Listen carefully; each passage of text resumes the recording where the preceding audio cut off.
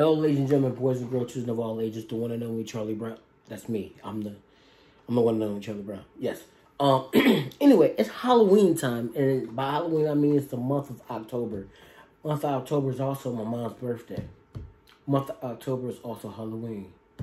Month of October is also the time we go out and we do pumpkin spice and pumpkin lattes and lattes. It's a latte? Latte. Yeah, that's what it is. Anyway, so I decided to do the same thing that I did last year because I left you guys wanting more of me. So I'm going to give it to you. Me. Anyway, since it's Halloween, I decided to watch a couple movies this year, a couple Halloween movies, and movies that I like to watch during Halloween, and there's a lot of movies that I like to switch through my rotation. But this year, the first movie itself is the movie Queen of the Dam. You guys remember that movie, Queen of the Dam? All right, the reason why it says that on there is because I have to take it back to the library. Funny story. For some strange reason, I can't find my copy of this, so I went and ordered it, and then it got back ordered. And then they said that they need more time to send it. And then they gave me my money back. And then I tried to buy it again. And then it didn't come. So, this is actually one of my top 10 favorite movies, actually, to be exact. The reason why it's one of my top 10 favorite movies because at that time period, I was extremely into rock music. And I was extremely into vampires. And, now, a lot of people are like, well, why would they be like your top 10, movies? I'm not saying it's one of the greatest movies ever made. What I'm saying is it's one of my favorite movies, one of my top 10 favorite movies. Now, for example, if you check out the movie and you watch it, it has Aaliyah in there. It has Stuart Townsend in there. And the one thing that really stands out, let me open this up so you guys can see what I'm talking about. So, for example, if you just go through the scene index themselves, it'll tell you the songs that go with each scene. Oh, cool, right? And you know what makes that so cool? And why it's so cool? I'm going to tell you why. Because someone like Chester Bennington from Linkin Park, he did a song with them, but the songs were actually all written by Jonathan Davis and the composer for the movie as well. Jonathan Davis, the lead vocalist in the band called Korn. Again, amazing band. Korn has been on my radar for a long time, and they still are. Jonathan Davis is one of those rock artists where it's like it's his voice that pulls you in, and the writing as well too. But really, his voice stands out, and I've noticed with the movie, the artists that they use to help with the music in this movie, those artists, their voices, when it comes to rock or comes to music in general, their vocals stand out. There's no one that sounds like Chester Bennington. There's not. There's no one that sounds like the lead singer from the band Disturbed. There's not. There's no one that sounds like Jonathan Davis. There's not. There's people that mimic them, but there's no one that sounds like them. Marilyn Manson does a song on here too. When I hear Marilyn Manson, I don't really care for Marilyn Manson, but when I hear him, I'm like, oh, yeah, that's Marilyn Manson. That's kind of how it is. Even the Static Wayne Static from Static X when he passed away, and bless his heart. Same thing with the late great Chester Bennington. They're no longer with us. But Static X, when I hear his voice, I distinctly know that's him performing the song. And what makes it so cool is like they're kind of like layered the song where it's like their vocals, and then it's like they do this weird thing where they want the character to sound like he's from like the 16th century, I believe, but they want his character to sound like that, and the lyrics to match that, and his vocals, the way they layer the vocals, it's like you can tell there's two different people singing, as well as if you listen closely when you're watching the movie. You can tell that you can hear a little bit of Stuart Townsend as well too, when he's singing as the character. Now, let me tell you guys a little bit about the movie. I don't really want to ruin the movie for you, but then again, I can't. Who hasn't seen this movie? Anyway, the vampire Lestat, he wakes up, and he's waking up to the great sounds of rock music. He introduces himself to the band, literally as the vampire Lestat. They're like, okay, this is kind of weird. He's like, I'm going to give you guys everything you want. And at that same token, you're going to help me. They don't really know what they're helping him with, but whatever. So as the movie goes along, he's basically, the storyline is basically him revealing himself to the world when he was told that's a no-no. You're not supposed to do that. You're not supposed to reveal yourself to everyone. You know, you're a vampire. You know, if you wake up, go to sleep at daytime, they find out where you at, they're going to come in there and kill you. You know, that's them putting that stake through his heart. Anyway, so with that being said, so after that, he gets real cocky because basically he has this yearning for more. And not only does he want more, he needs more. Like, it's a yearning. And as his character is going through the movie, he really gives no F's at all. If he had a bag full of F's, he threw them away a long time ago, and so he has no F's to give. So, the vampire that actually made him was actually looking after the actual queen of the dam, the actual queen of the vampires. And that so happened to be played by Aaliyah. So her character is drawn to him. He's drawn to her, and she wants to basically mate with him like a queen would. You know, she needs a king, so she's gonna mate with him. That's her new lover. So she needs him, and she wants to go back out there and be as powerful as she was before. And the story drives you through to that. But really, again, the music drives the story to me. Because there's another character in the movie who has a connection to someone else in the movie. I think I could just ruin this. Okay, spoiler alert. Okay, so the one character has a connection to another vampire in the movie. Another vampire in the movie, and that vampire helped raise her and took care of her to a certain point, and they let her go back to the world of the living. That's basically it. So, but this vampire starts to find things out, and by the music and the things that he's putting, the certain lyrics that he's putting into the music, that's giving away things about certain vampires, it's giving away things about their world. And she's been studying in it all this time because basically she's involved with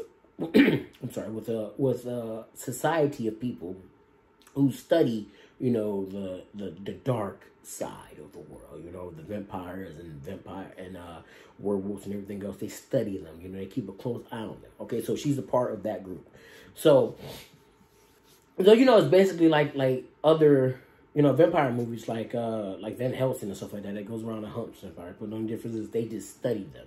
So she's being drawn into that world mainly because the society apparently didn't know that her connection to the world in the first place. Not to mention, she didn't know of her connection to that world, but she felt like it was something drawing her back. Now, there's things in this movie where I thought the writing, to me, is kind of the symbolism and it's poetic with certain things. There's one scene where the girl, the woman, she meets the vampire Lestat because she read the vampire Lestat's diary that she got from a character named David. And I feel bad for the character David. The vampire that originally bit and turned Lestat into a vampire in the first place, that vampire has been studied and followed and stuff by David, and David gives her gives the woman the diary of Lestat, and she reads through and she finds things out about the vampire Lestat, about where he hangs out at, and she goes there, and then that's when he runs into her. And then after that, she finds her way to try to get back to him, so she tries to return to him the actual the diary that he had. And upon returning the diary, she's like, you know, because she has this yearning for something else. And she feels like she doesn't belong in the world of the living. She belongs with them for some reason. She doesn't know why, though. So she was like, bite me, take me away from this. You know, this. He's like, do you trust me? She's like, yes, I trust you. And he's like, well, I'm going to take you somewhere. So he's being drawn to her because he actually feels like it's something there. There's something between there. Mainly because he didn't kill her brutally like he did all the rest of the chicks that he ever had lured to his apartment. Anyway, so he then tells her, now I understand what he was saying to me. The man who turned me into a vampire. What he was saying to me this whole time. I'm looking at you and I'm in love with you because you're precious. Your life is short. You know, you get to experience things that I can't experience. You're experiencing things from the world of living. But she's like, no. Like, she wants more than that. And he's like, what? Why would you want to? You don't understand what I'm going through.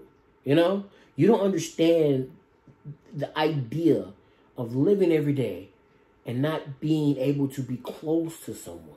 You are truly alone because you're living every day and you need to feed on the living.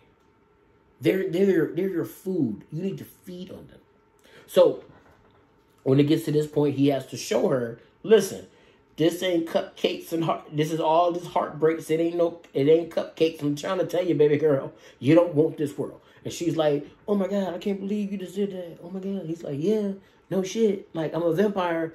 That's what I do. You don't want this. Okay. Now again, I'm not gonna just throw everything at you about this movie, but there's another really cool scene there, like the concert scene where he's sitting up there and he can see other vampires out in the concert because the concert that he decides to have with his band is in Death Valley and, you know, out in the desert. So he's like, hey, come on out. You know, if you're a vampire, come out. Come out wherever you are. Chumps, I ain't afraid of y'all. Come do your thing. Where y'all at? Gang, gang, and all that other stuff. I'm not in the game, by the way. I'm just saying that's pretty much what he was doing in the movie. He was kind of like, hey, don't you want to, you mad at me for telling our secrets, but if you got something you want to say, I'm ready. Gang, gang, you know. Because, you know, the young kids say gang, gang nowadays. That's kind of what I was trying to get at. Anyway, so, I'm rambling on. But, the concert, he's sitting there performing the music, and they're jumping on the stage, and he want to fight. And then, all of a sudden, some other vampires show up, and they help him fight, and they're back to back. And these other vampires there, and he's like, man, I don't think we're going to make it out here alive. He's like, I don't think we're going to make it out either. Oh, and they stabbing them each other, and they're like, oh, come on, let's fight. All of a sudden, they all start bursting into flames. And it's like, what is going on? And it's like, oh, shit, it's the Queen of the Dam. And she's like, yeah, I'm here. Which brings me to another point. Aaliyah does this thing where it's like she's not moving in the movie. It's like she's floating. It doesn't look like she takes a step at all. I don't know who wrote that into the movie. I don't know if she decided to do that. But to me, it's very memorable that when you see her character, she's the Queen of the Dam. It's like, oh, well, she's different than everybody else. Like, when she talks to you, she don't look at you. She's looking through you to, like, your very, very soul. And since you're a vampire, you kind of don't have a soul. So just kind of looking through you into a little hollow place. Anyway, what I'm saying is, she does this, like, walk thing where she's, like, she just kind of is, like, moving. Like, she's just floating. Like, hey, I'm here. I'm here. Look at me. I'm here. Ooh, I'm here. I'm here. Look at me. Look at me. And I'm a little disappointed with the way that her character goes in the movie because the movie's called Queen of the Dam, and it's not a lot of focus on her character. The majority of the focus is on the vampire Lestat, calling out other vampires. That's pretty much everything that you get.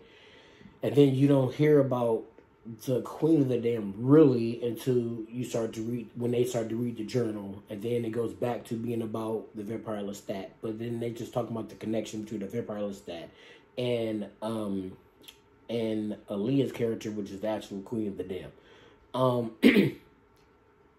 It would have been cool for them to have had a spinoff where they explained everything. They showed what happened with the Queen of the Dam and used Aaliyah to do it.